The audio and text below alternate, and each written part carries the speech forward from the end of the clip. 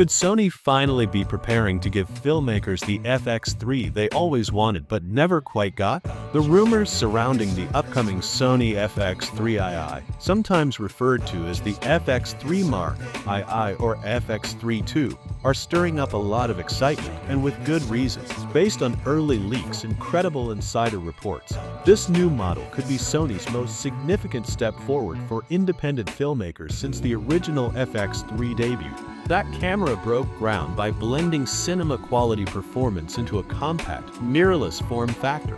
But nearly 4 years later, the world has changed dramatically. Competitors like Canon and Nikon have introduced bold, video-focused models like the Canon C50 and Nikon ZR, both designed to appeal to creators who need professional performance in smaller, more efficient packages. If the leaks prove true, the FX3 II could be Sony's decisive response, an effort to reclaim dominance in the hybrid cinema segment.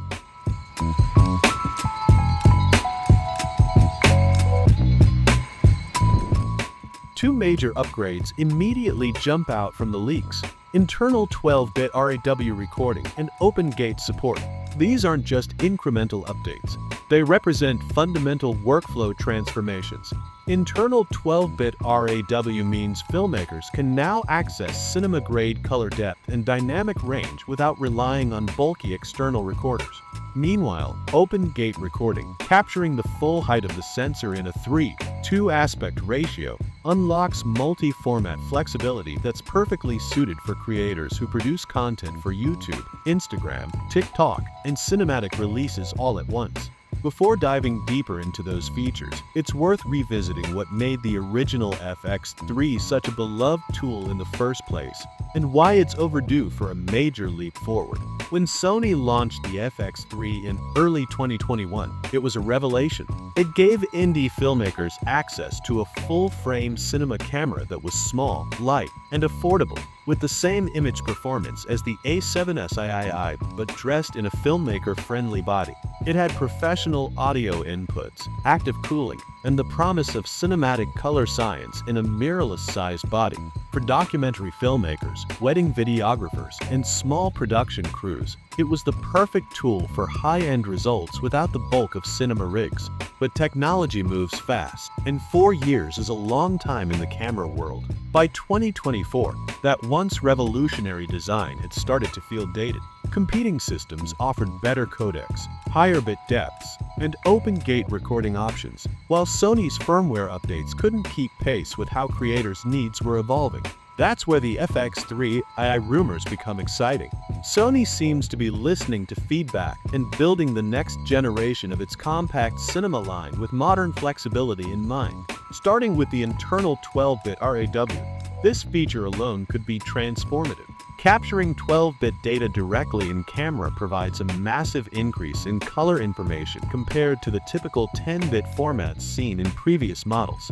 This means smoother gradients, cleaner color transitions, and far more latitude in post-production for color correction and grading.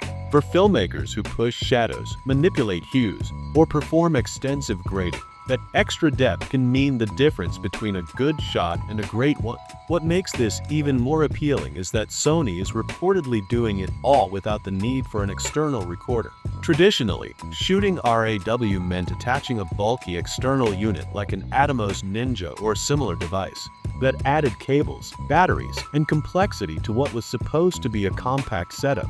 By enabling RAW internally, Sony simplifies everything.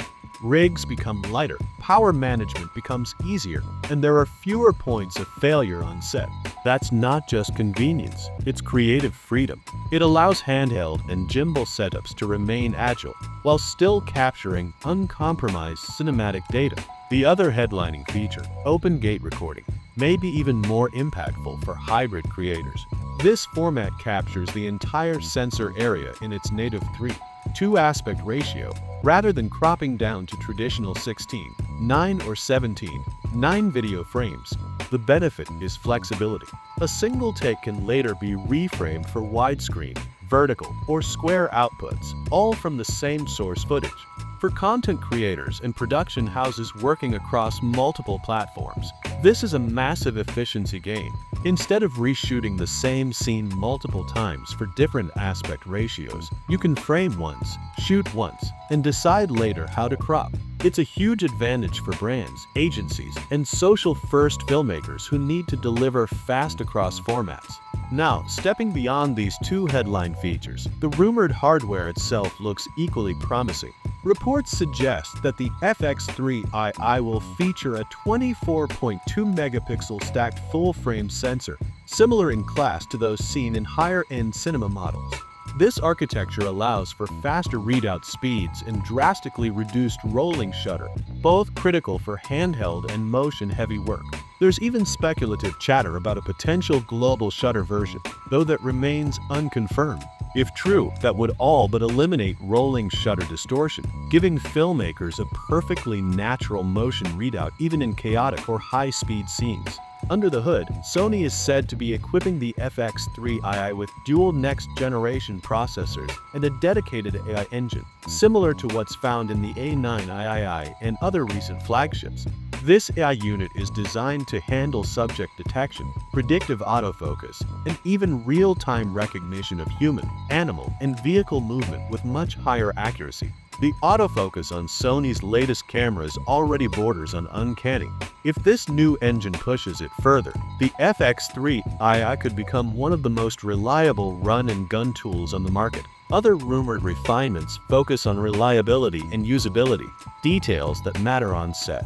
Improved active cooling should allow for longer recording times without thermal shutdowns. Dual card slots supporting both CF Express Type A and SD cards give flexibility between speed and affordability.